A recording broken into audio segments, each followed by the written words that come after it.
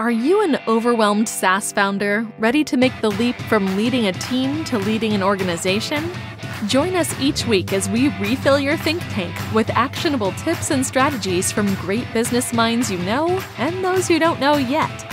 This is SaaS Fuel with your host, five-time entrepreneur, SaaS founder, and globetrotting adventurer, Jeff Maines.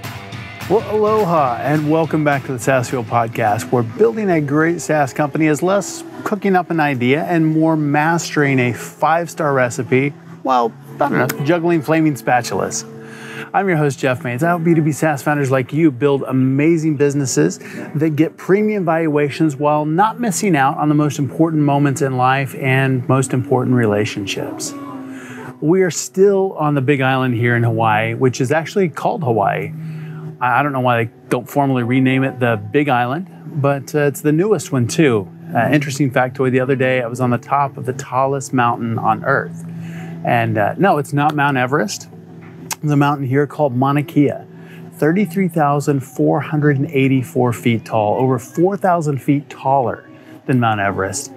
13,796 feet is above the water and the other 18,000 some odd feet underwater. The water's pretty deep around here. I thought the Bahamas was deep. I'm kind of peering over the edge of a 3,000 foot drop off. And here the average depth is about 15,000 feet. So you don't want to drop your phone or your GoPro because it's not coming back. In a span of about 90 minutes, we went from sea level up to almost 14,000 feet. I mean, wow. That is a massive, massive change. Beautiful stars. I saw satellites passing over, shooting stars. It's absolutely gorgeous. I'll drop some pics on social for you. Now, I didn't know this, but there are actually 12 telescopes on top of the mountain. It's an amazing, amazing place. And I love playing around on the bottom of the ocean, 100 feet, not 15,000 feet. And this was a really close second, or, might even top it. Just don't tell the sharks I said that, okay? Yeah, it might make them grumpy.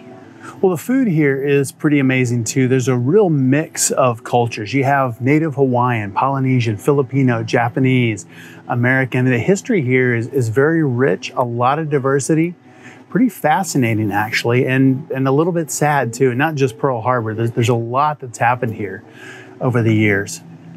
There's a dessert here called haupia. And it's like a coconut pudding. It's very traditional, lots of different recipes. They vary from family to family, kind of like flan in my world. And that's made its way to pie and then expanded, chocolate, caramel, millionaire, fruit, all sorts of things added into it. And so think about this in your business. Your SaaS probably serves a very specific market really, really well, kind of like traditional haupia.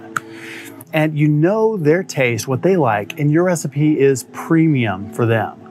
Now, what if you want to expand beyond that? Not like jump categories from like pie to shrimp tacos, which now I'm getting hungry thinking about this. But, not pie to shrimp tacos, but something adjacent, something that's pretty closely related. What does that look like for you? And in my book, Small Fish, Big Pond, one of the key things there is to get big, go small, which is 100% true. And when you dominate one category, then what you want to do is to expand to an adjacent market. So how do you go from coconut pudding to pie to chocolate coconut pie?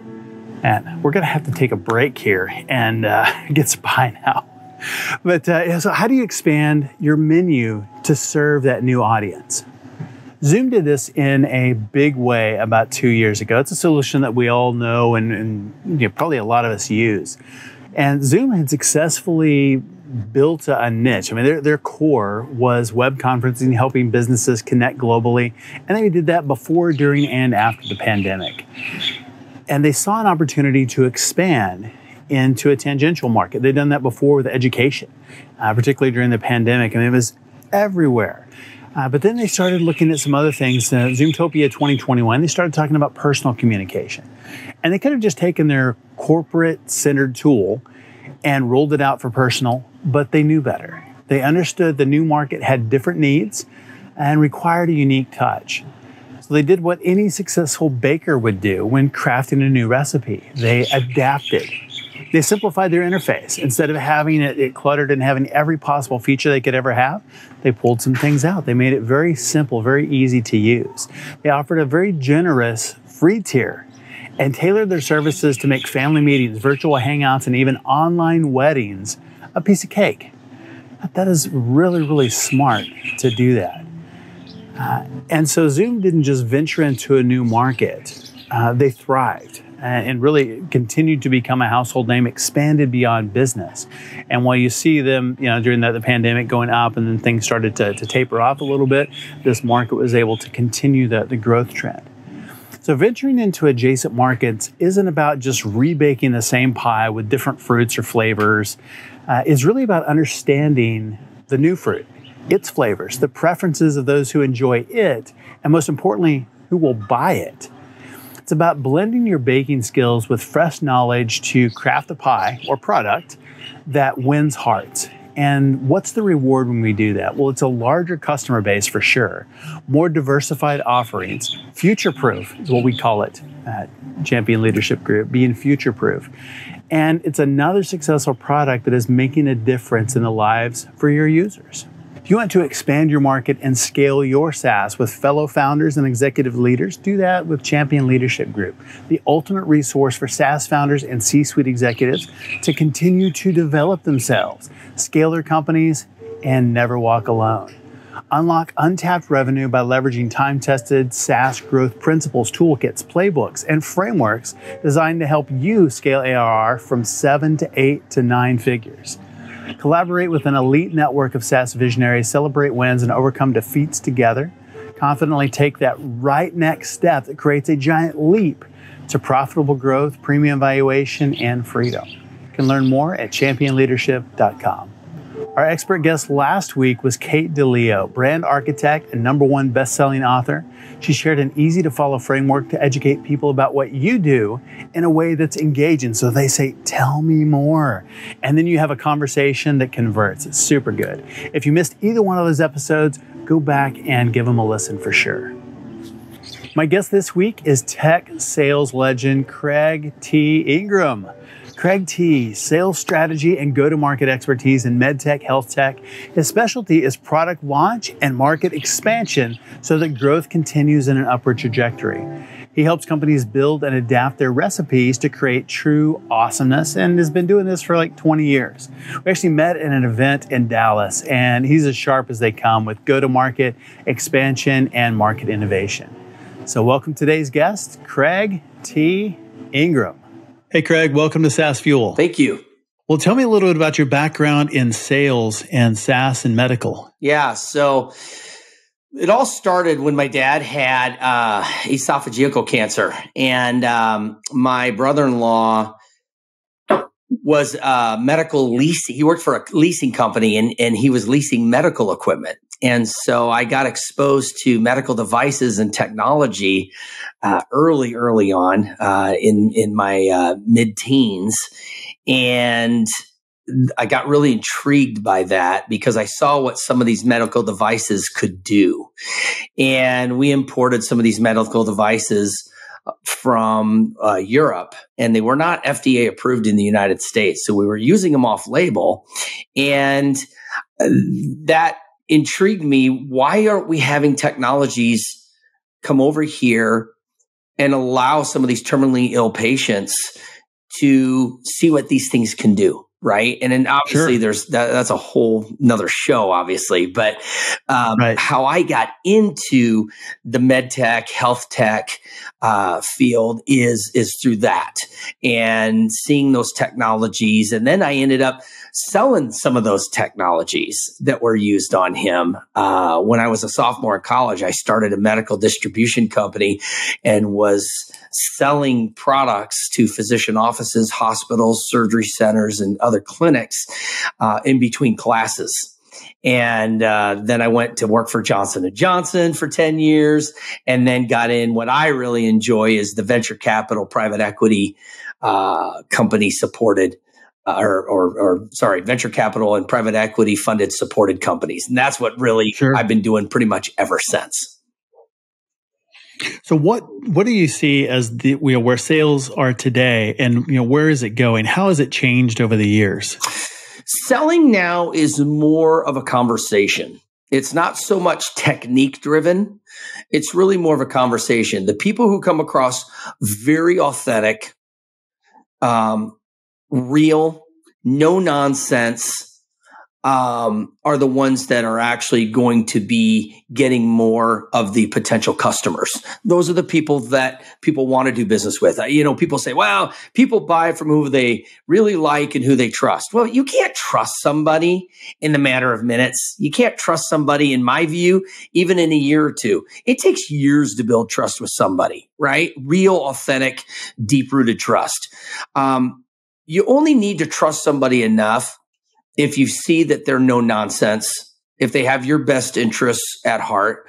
And I've actually told physicians, I've told hospitals, I've said, you know what? I just don't think this is right for you right now. I really would like you to have it. It sure helped me out, but it's not the right thing to do. And then I've had people where they've actually started selling me that they need it. And I'm like, no. I know that's a technique, but I didn't mean it like that. You know what I mean? And I think the reason I've been able to build such a loyal following in the health tech, medtech industry is because I am not going to do business with somebody if, for lack of a better term, if they're kind of fugazi, right? If there's somebody that's just only about them, and it's all about them, and it's an opportunistic opportunity, I don't want to do business with those type of people. And so I just think that's come across, and I've built a loyal following and a loyal connection within business with people that breeds that type of value. Now, they may not like my straightforwardness and my bluntness, but at the end of the day, they know that they're not going to get stabbed behind the back. Yeah, that's really important. Yeah. What do you think the relationship is between sales and marketing? I mean, a lot of times those are kind of two different functions. How should they work together, and how have you seen that happen? So marketing is nothing more, when you boil it all down, is getting your name of your company, the name of your product or service, and what it does for your potential customers and clients. Marketing is nothing more than getting the word out. That's it. That's what it's about. It's about getting people to know who you are, what you do, and what you can provide for them. People like to make it really more exotic and make it more complicated than that, but that's all it is. It's making people aware that your product, service, and company is available to do business with them. Right? And if it solves a problem, if it solves challenges in their workplace or breeds a better opportunity for them to be more effective, then they should buy your product and service, period. If it doesn't, they shouldn't. Now, in the relationship with selling is getting people to rationalize why they should own your product or service because they have had some type of awareness of who you are and what you bring to the table. That makes sense. So in commercialization and bringing things to market, where do you see that breakdown within sales and marketing? Is there a clean handoff, and what happens, and how do companies make mistakes in their commercialization strategy? The biggest way people make mistakes is they do everything in a silo, right? And so what I mean by that is that, we're only going to do social media marketing, or we're only going to do print marketing, or we're only going to do webinars, or we're only good, right? It's all of the above. All of that type of marketing should be happening at the same time so people can become familiar with your company, your product, and service. The biggest breakdown is that people try to do marketing activities on the cheap. They try to do stuff for free, right? We get what we pay for. Happens a lot, yeah. Right? And so if we try to build a company on a shoestring budget, it's not going to work, right? But yet it does need to fit a realistic budget. It does need to fit a realistic profit and loss strategy, right? But from a commercialization standpoint, you can't rely just on your salespeople. right? There's pull marketing and push marketing. And selling is push marketing, right? You're going after prospects. You're going after your target market, right? Pull marketing is letting people know what you do, how you do it, what's in it for them, and you're pulling them in. It's a push-pull strategy that has to work simultaneously. And from a commercialization standpoint, it goes beyond just sales and marketing. In healthcare, even in a healthcare software platform, it might need to be HIPAA compliant. It might need to have certain securities involved, right? There might need to be an ISO 2001 certification. You might, if you're selling in Europe, you're going to have a CE mark, right? Even just to sell a pencil, it has to have a CE mark, right? So let alone advanced technologies. So the biggest breakdown is people try to do it in a silo.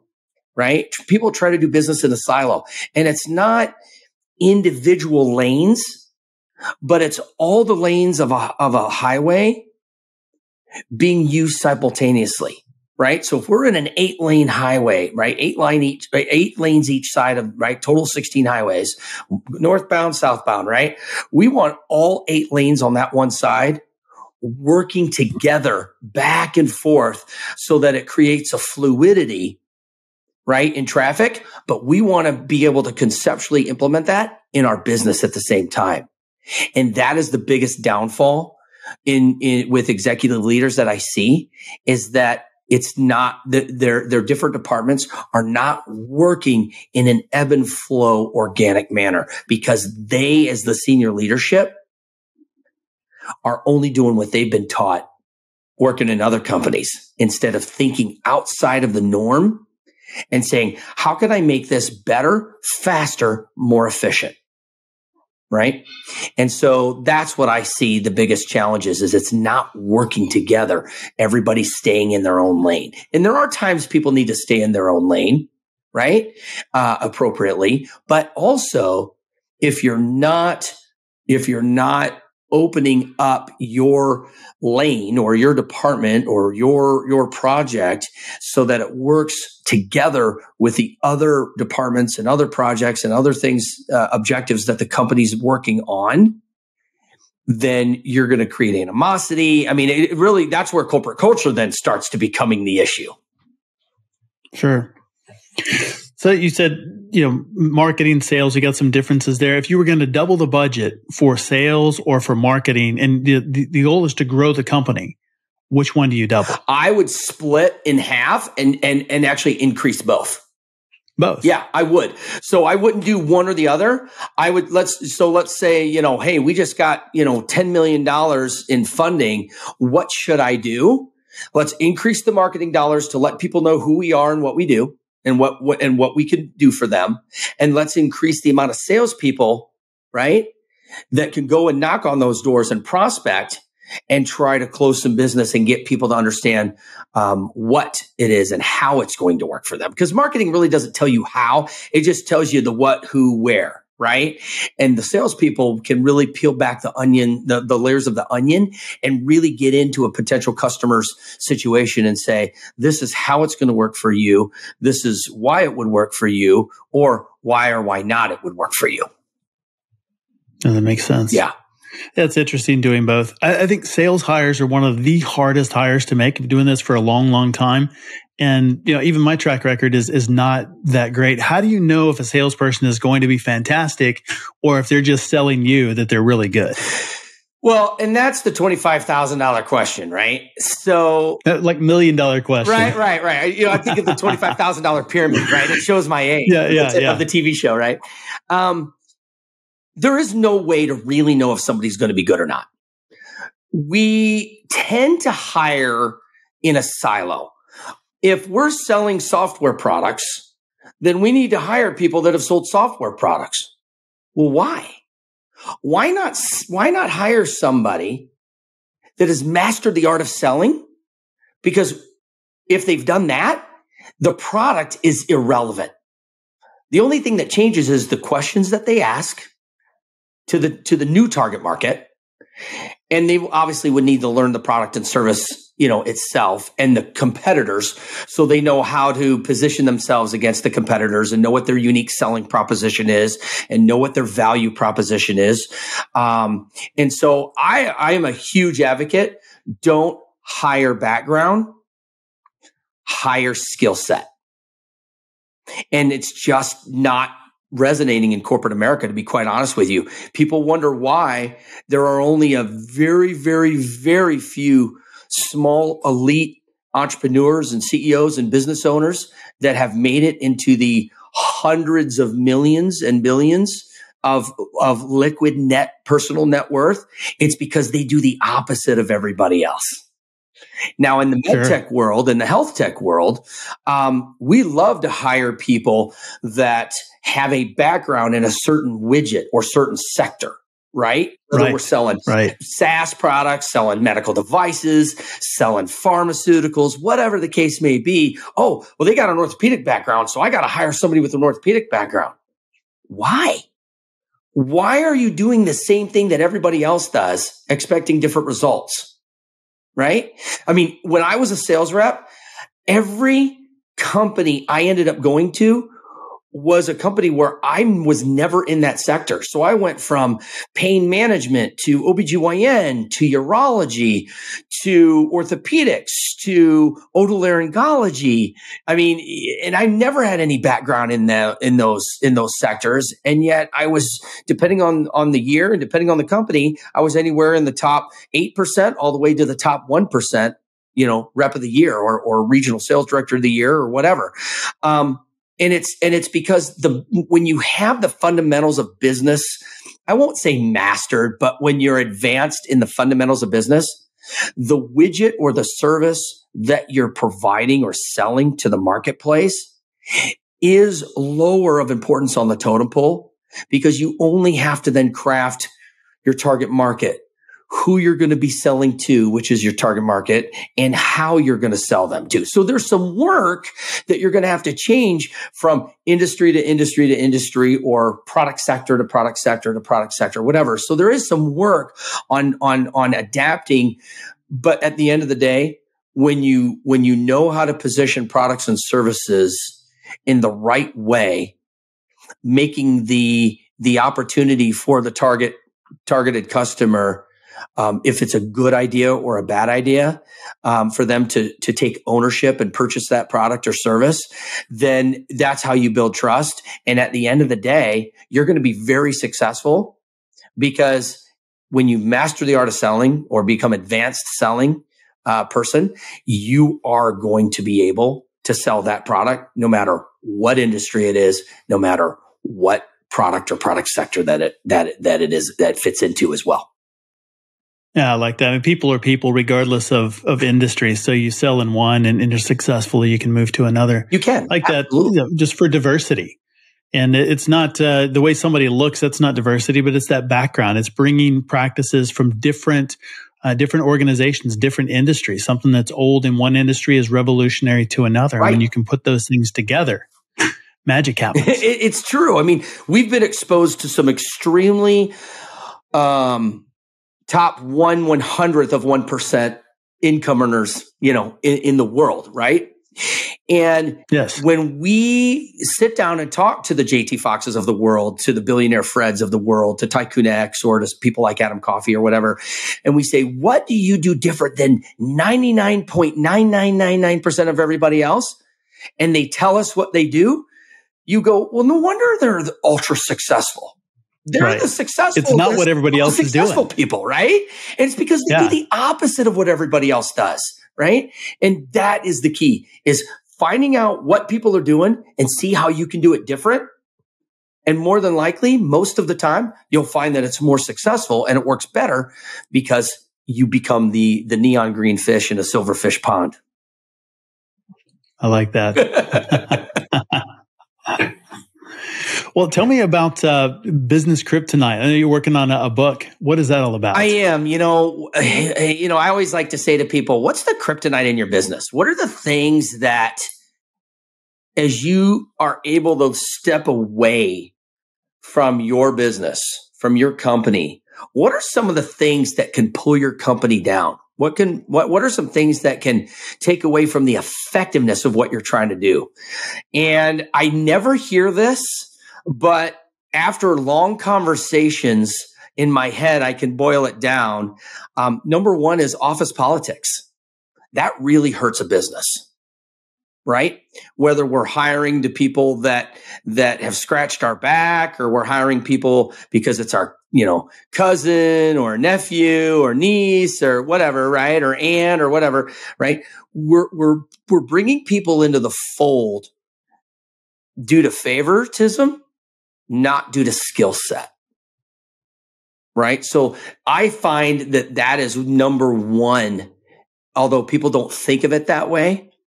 People aren't, or if they do think it, they're not going to admit it many times. Right. But after I do have these long conversations, I find that is the number one thing that can hurt a company is the office politics. Right. Number two is not being able to take constructive feedback from people lower on the totem pole in your company. I found I was in a situation in 2020 where I knew a guy, I worked with him in 2 different companies, knew him for 14 years. And I talked to him about some things that he was doing that was hurting the field sales organization. And within 3 months, I found myself looking for a new opportunity. And it had nothing to do with skill set. It had nothing to do with results. It had everything to do with the person had super thin skin and couldn't handle the authentic, real feedback of how he was hurting the people that were working for him. And, come to find out the company's not doing well at all, but which makes me really sad, to be quite honest with you. But at the end of the day, there are so many kryptonite, things in a company that can bring it down. And part of it is not executing properly, micromanaging to the level of how many sales calls did you make today? If you have to ask that of somebody, either A, you hired the wrong people, or B, you are not a good management professional in being able to set the stage for people to want to get out there and hustle. Right? I could talk for this for hours, but those seem to be the top 2 is the micro level management instead of, I always say this, it's better to have to manage somebody than supervise them. That's an interesting distinction. How do you know what the difference is? And, who do you need to manage and who do you need to supervise? How do you divide those up and what is the line? Well, nobody really knows at first, right? Unless you've hired somebody that you've managed before. But I call a supervisor role, or I see a lot of managers in a supervisor role. Right? They may have an area director, VP of a VP of the Western region or something like that. But when you look at their activities, they're more of a supervisor. They're wanting to know, did you talk to this person at this facility, or did you talk to this specific person at this company? And you're like, now some of that is appropriate, but there's a point where you go, man, you're really digging deep here on the day-to-day stuff. Wouldn't you rather be working on your company than working in your company, right? And so if you have to supervise people to the point of, are they showing up on time? Are they, how many calls are they making a day? Or what are their micro level activities for the day that they got done? You are probably in the wrong role, right? Or you hired the wrong people, right? And so management for me is more of a macro level than a micro level, where supervising is more of a micro level. And I've had experiences in both where I've had some really good leaders and managers manage me, and I've had leaders and managers that have supervised me. And as a self-starter, as somebody who doesn't need their hand to be held, it actually demotivates me. It actually annoys the heck out of me. And I think when you hang out with people and you've built a reputation of having very high financial business success, you don't need to have your hand held. And when people hold your hand, it gets really frustrating because at the underlying tone is we don't trust you. Now, you shouldn't trust people until they've earned the right to be trusted. And like I said, that may take months. It may take years. It's definitely not going to take weeks. For me to trust somebody takes years. But when they keep passing the tests over and over and over again, when you're constantly testing them, guess what? They are trustworthy people, right? And those are the people who I like to manage, to be honest with you. I don't want to have to supervise people. I hope that answered that question specifically. Yeah. So then the supervision, you're saying it takes a while to trust. Does that mean that you start as a supervisor and transition into managers? They prove themselves, or what does that look like? Yeah. I mean, whenever I've been in a company and I've been in a leadership management role, I do supervise a little bit at first, right? Because I want to get to know what they do, how they do it, why they do it, and what type of normal results are they finding, right? And so I do dig deep right in the beginning. And then as trust is built, I let off because I don't want to have to micromanage these people. I don't want to have to look at the day to day. But when I don't know them and I don't know their processes and I don't know their motivations and I don't know what their results really have been in a company, they can tell me what the results are, right? But and until I see it, until I witness it, but there are people where I've had to supervise them for a year and a half, and then there's other people where I've had to only supervise them for literally just a quarter or so, because they've shown themselves trustworthy sooner, right? And if somebody can show that and not just talk the talk, then I back off quite a bit, right? So, and is that a difference in delegating tasks of here are the number of calls you have to make, here are the things you have to do, versus delegating outcomes of here's the number you need to hit, and then managing that? You nailed it. That's exactly what it is, right? I mean, at the end of the day, towards my active selling career as a sales rep, before I got into, VP of sales and marketing or national sales director role, or even, my role now with chief experience officer in a consulting company, it is about the delegation, right? I'm always delegating stuff to people because I want to see who drops the ball and who doesn't. Now, we all drop the ball once in a while. That's just flat out fact. Right? It annoys me a little bit when people say, well, you're allowed to make a mistake, but don't repeat it. Well, humans are going to repeat mistakes, maybe not right away, but over time, it just happens, right? We're flawed people, Sure. Right? And so because of that, it just should not be a consistent entourage of mistake after mistake after mistake, right? Then should be the same one every day. Right? But usually, and if you give people grace to fail forward, you're just going to figure out what's not working and they're going to find out what is working, right? I mean, Michael Jordan and Kobe Bryant both said, we miss more shots than we ever make, but we keep making the shots because we know that at least the more shots I take, the more are going to go in at some point. Yeah. So thinking about outcomes and delegating those, what are key performance indicators you've seen that have worked really well, that they really help with execution and moving things forward? Are there specific ones, or is it industry specific? No, some are industry specific, but I like to put individual KPIs together, right? For my teams, right? Whether it's on a national level or regional level or local level. I like finding out, how many, of the specific target market, right? How many physicians are you talking to a day if it's a medical device?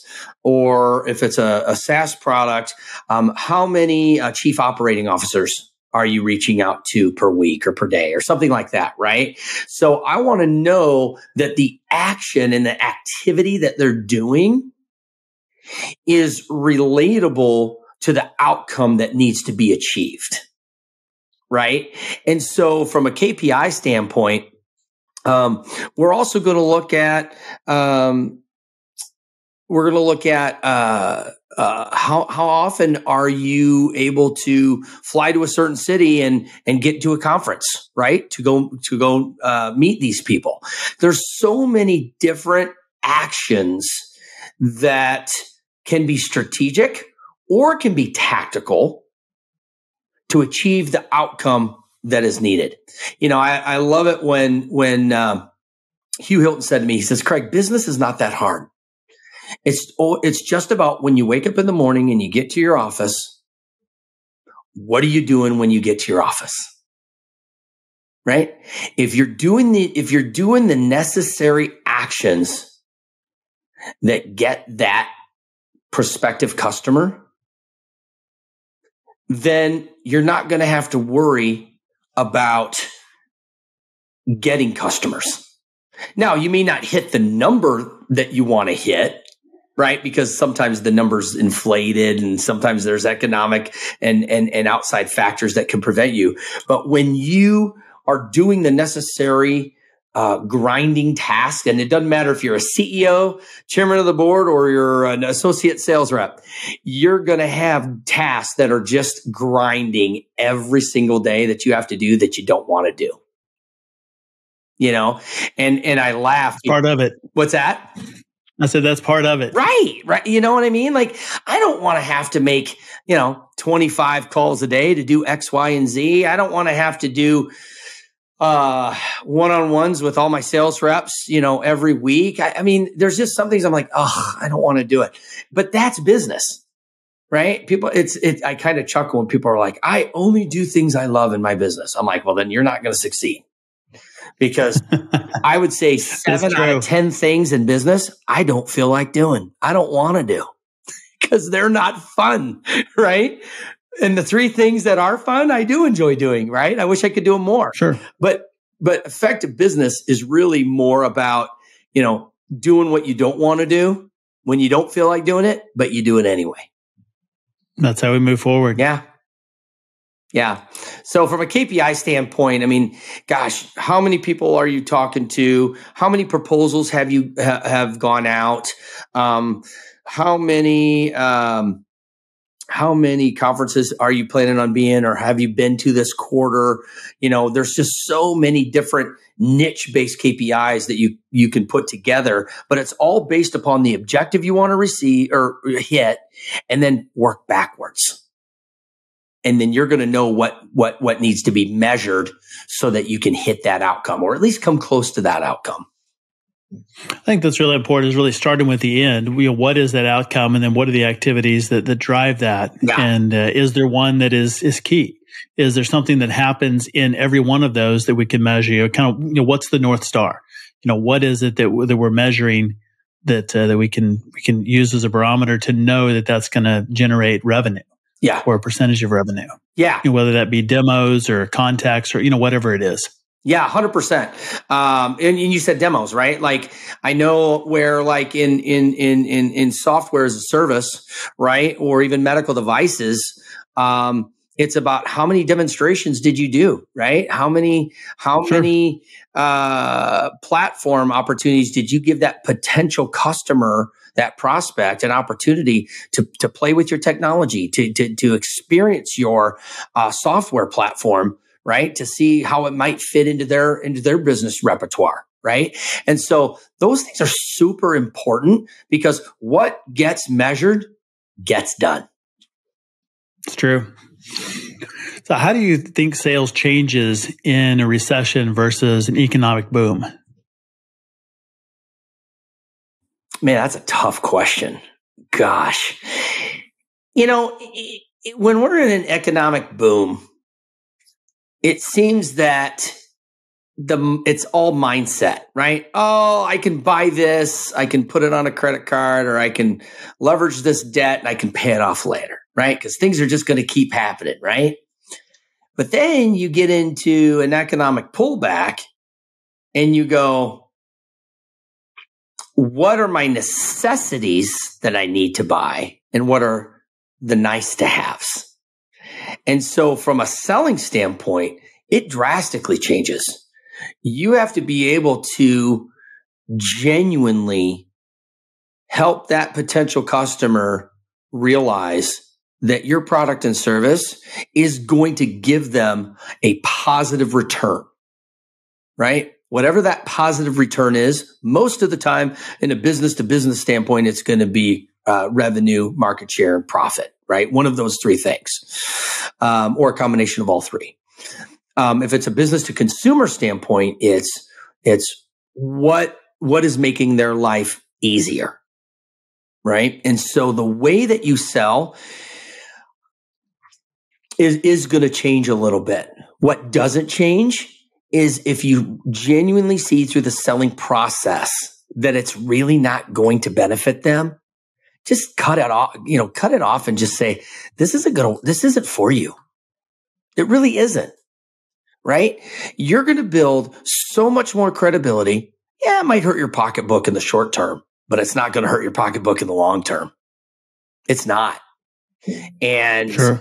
and, I hear people say that, but then in certain situations, I'll see them do it and I'll be like, hey, do you think that was the right product for this, potential healthcare provider or whatever? And they're like, yeah, I think it's going to help them out a bit. And then I come back and say, in a percentage wise, how much do you think it's going to help them? And then they go, maybe only 40%. Okay. Would you want to spend your hard earned money on something that you're going to use 40% of the time?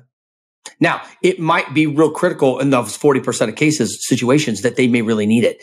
But again, Sure. That's where the ethics and integrity and character come in on selling differently in an economic boom versus selling differently in an economic pullback or recession potentially. You're going to have to adjust your style a little bit. But one thing will never change is how you do business. And I see people talk the talk a lot. Something that is core. Absolutely. Yeah. I see people talk the talk a lot. I don't see them walk the walk a lot. And of course, I'm the jerk because I call it out. So what is something you know today about sales or you've experienced or learned that you wish you'd known back in the beginning? If you go back and tell yourself, what would that thing be? Address the objections immediately. Right? Interesting. When I train people and when I coach people and manage people, I tell them up front, the objections that people are going to have. Incorporate that into your presentation. Incorporate that into your conversation. Maybe in a specific company or industry, you're not going to do a formal presentation, but you are going to have a formal conversation, right? Tell them up front. Listen, you know what? A lot of people, in this situation think this, and this. And you know what? Sometimes they're right, and so you have to address and bring it up to them so that you can bring it to the surface, address it, give them an antidote for that objection so that they are much more at ease in purchasing your product or service. So I wish I would have known that a long time ago, right? Yeah. So now when I'm coaching my sales teams and things like that, I coach them and build into the presentations and the conversations that they're having, address it up front. Don't hide from it, right? Because if it comes up later or if it never comes up and then comes up after they buy, then you've just ruined your credibility. And from the time you're born to the time you die, you have one thing that follows you, and that's your credibility. Yep. That's it. Absolutely. Nothing else comes. There's nothing else. And so you can either build your wealth and your business on a rock, or you can build it on sand. And we know what happens when you build it on sand, but people still try to do it. Yeah. And they make headlines for the wrong reasons. They sure do. I don't ever want to be in those headlines. So thank God I've got people to help me keep me accountable too. Because sometimes we're just blinded to stuff, right? I mean, I've said something before, I've said stuff before in a sales presentation, whatever. And I'm like, oh yeah, we could do this or that or whatever, right? And they'll be like, Craig, no, we can't. I'm like, why not? Well, blah, blah, blah. minute that I'm like, I either drive back to them or I pick up the phone and go, you know what? I told you X, but we can't do X. Here's what we can do. And I'm really sorry that I said we could do X. I really thought we could, but we can't. Yeah. Right. And I've had people get mad at me, right? Oh, you're just like one of those other salespeople or, whatever. And I've had other people go, gosh, thanks for being proactive and coming to me like without being asked. Right. That's helpful. It is very helpful. Yeah. As you bring up a really interesting point just about the accountability and having other people, what role have mentors played in your success? Well, I will tell you, I don't have a lot of mentors. I've paid for a lot of coaches. I've actually paid for coaching. Mentors are kind of nice, but they don't really tell you what you need to hear, right? Because they don't want to really, most of the time, hurt your feelings. And plus, they may not have a vested interest in you. So I'm always willing to pay for a coach. And right now I've got a handful of coaches that I paid for. And the nice thing about it is, they're in the top 1/10 of 1% of income earners, in the United States. And they're probably in the 1/100th, income earners in the world. And I stress that because money in business is the result of business done well. It just is. Money is the barometer. That's how we keep score. People are like, I don't do that for money. Well, really? You do it for free? Like, if you do it for free, then you're doing charity work. And I'm super cool with that. But don't tell me, I was looking for a lawnmower the other day. And this salesman at this one place goes, yeah, I'm really not making any money off this. I looked right at him and I said, then how do you stay in business? Why are you doing this if you're not making money? He just looked at me like, oh my gosh. I go, sorry, dude, I can't do business with you. He's like, well, that's a deal killer. Not making a large, margin on this. I said, dude, you lost me. Yeah, you're making zero now. You lost me. Don't tell me you're not making money because you're not going to work for free. So don't even go there. You know what I mean? So, I don't know. It's interesting. Yeah, it is. Well, where can people learn more about you and follow you online? Yeah. So the way to follow me online is on LinkedIn at Craig T. Ingram. You can also get on my website at medicalsalesgrowth.com. And I put medical sales growth because it encompasses all of healthcare, right? And it's also easy to remember. Sure. I like that. Yeah. And, whether I'm involved in a healthcare SaaS product, a healthcare platform as a service product, medical devices, telemedicine services, you name it, anything healthcare that can be commercialized to help other businesses and people thrive, solve problems, make their business more effective. That's where I come in. I help companies become more profitable, gain market share, increase revenue, because I can help them with their commercialization. Right. And that commercialization starts right from a manufacturing process all the way to that customer getting that product in hand and start using it. And it's everything in between. So it's not just sales and marketing from a commercialization standpoint, even though I am not a materials expert by any means with manufacturing. However, we do got to make sure that if it's a product, there's enough inventory on hand as a continuous flow. Right. It might be FDA regulatory from a healthcare standpoint. Right. I've got people in that are phenomenal at regulatory processes, country specific, industry specific. But I've built my 26 years in healthcare. Right. Health tech, medtech, biotech, farm tech. I've pretty much done it all. But yet at the same time, I still learn. Right. I don't know everything. Right. And that's why I still pay for coaches, because I need some of these high net worth people that have built multiple business. I call them serial CEOs. Right. And they help me where my gaps still are and where my gaps will be in the future. They will help me bridge those gaps. Very good. Well, thanks for being on the show. It was a great conversation. Really enjoyed it, Craig. Thanks, Jeff. I always love hanging out with you, man. It's awesome. And I love how when we first met at that JT Fox event with Adam Coffey, and you got a taste of these like ultra high successful 9 and 10 figure liquid net worth serial CEOs.